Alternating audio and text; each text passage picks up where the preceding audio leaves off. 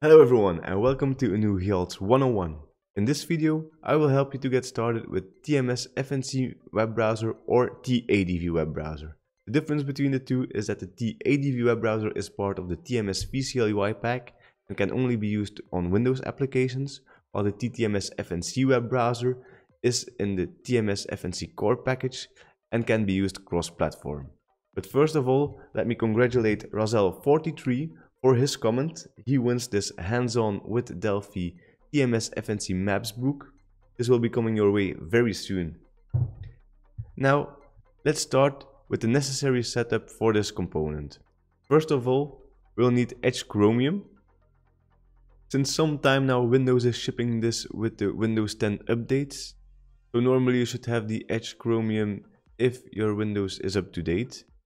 You don't need a special version like the Canary version for this, just a stable one, as we don't think it's feasible to expect your clients to have a different version from a web browser installed.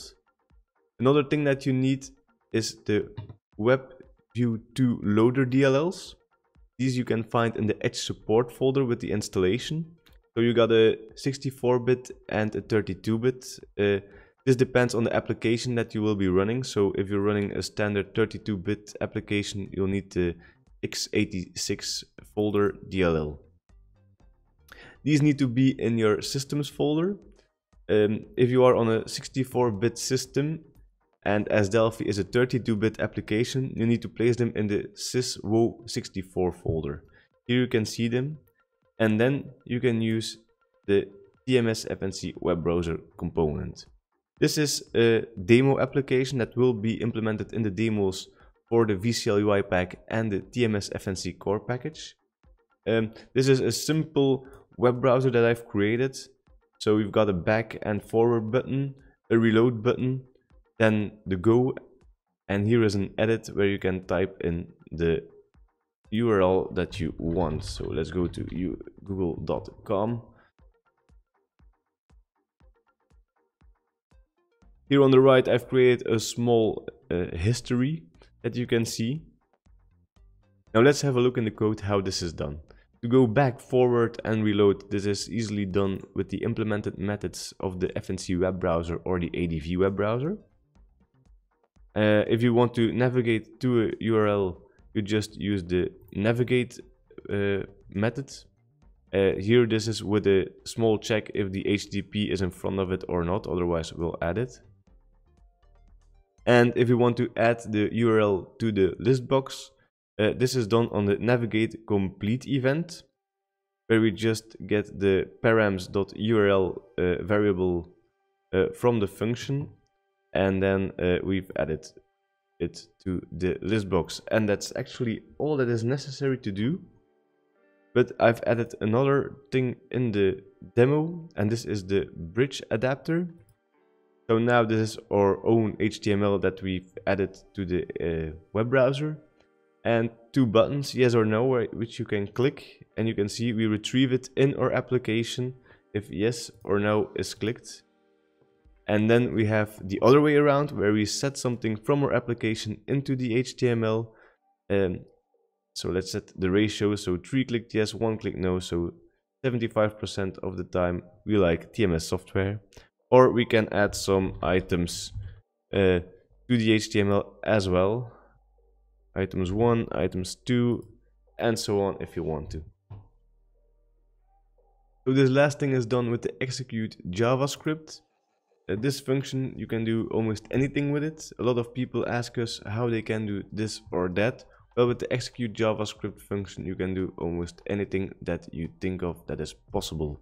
So here we just get the element ID of our paragraph that I've added. You will see that later on. And we just set the inner HTML to our string, or we add the list item. So this is to add things to your HTML. Now to retrieve things, we will need some other things.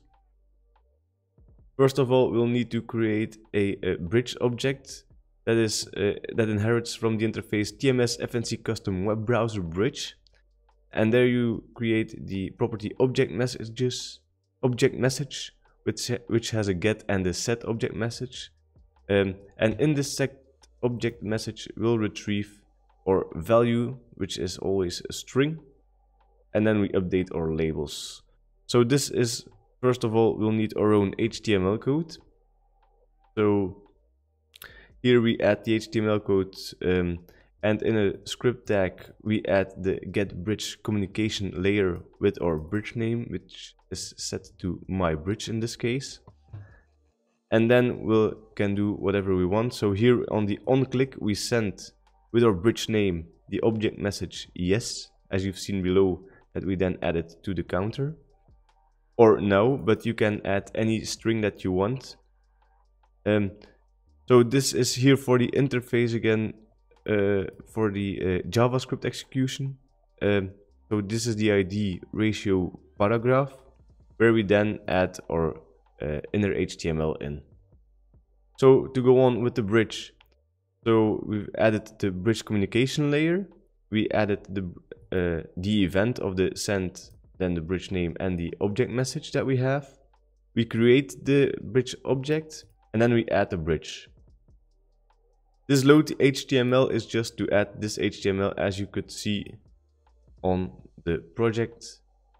So that is this page here. I hope this video helps you to get started with this wonderful component.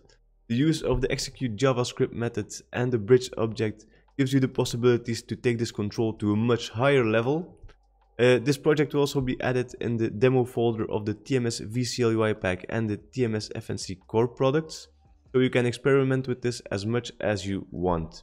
If you got any more questions, please feel free to ask him. And again, congratulations to Razel43 with his new book.